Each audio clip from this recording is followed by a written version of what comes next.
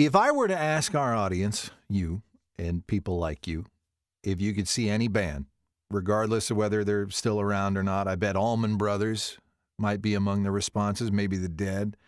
Well, this Friday, so much of that music and more will be performed live when Warren Haynes Band and the Dreams and Songs Symphonic Experience come to Everwise Amphitheater at White River State Park. And it's a thrill to have Warren Haynes on with me right now. Good morning, sir. How you doing?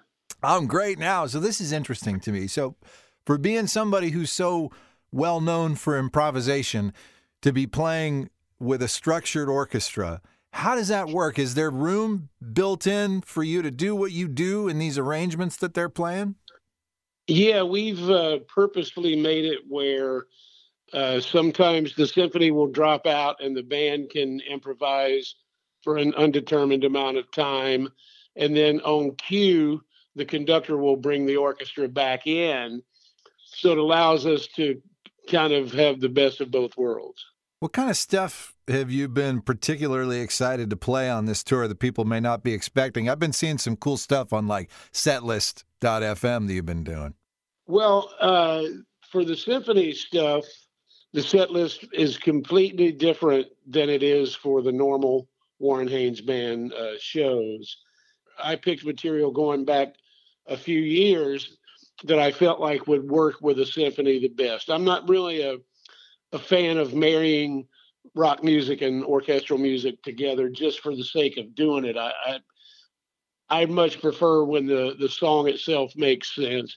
And so luckily we have a lot of material to pick from.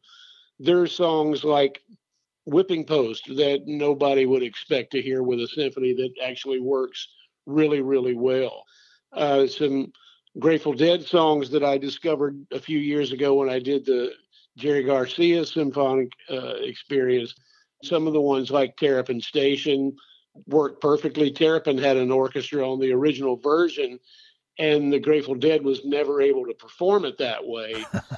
And so to hear it come to life all these years later is really cool. But until you actually hear what it is, it's hard to explain how some of these songs work out because they're different than we've ever heard them before. I think that'll be the surprise in itself. It sounds like, yeah.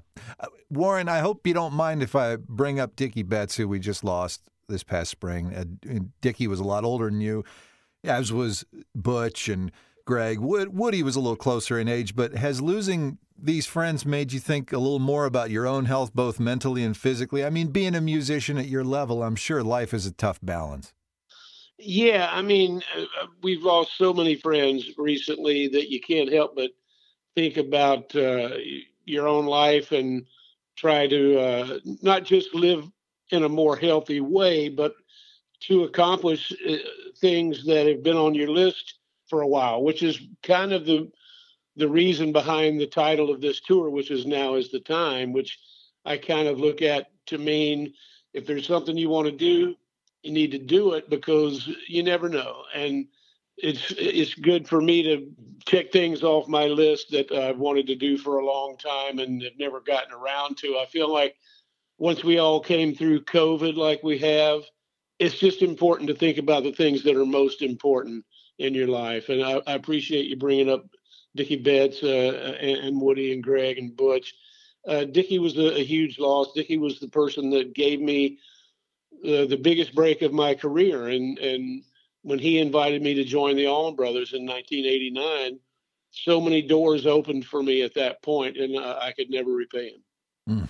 Now is the time indeed. He'll be at Everwise Amphitheater at White River State Park, not just with his band, but an orchestra this Friday. And we'll link you to tickets at WTTSFM.com. Warren Haynes, what a pleasure. Thank you for your time, man. My pleasure. Thank you.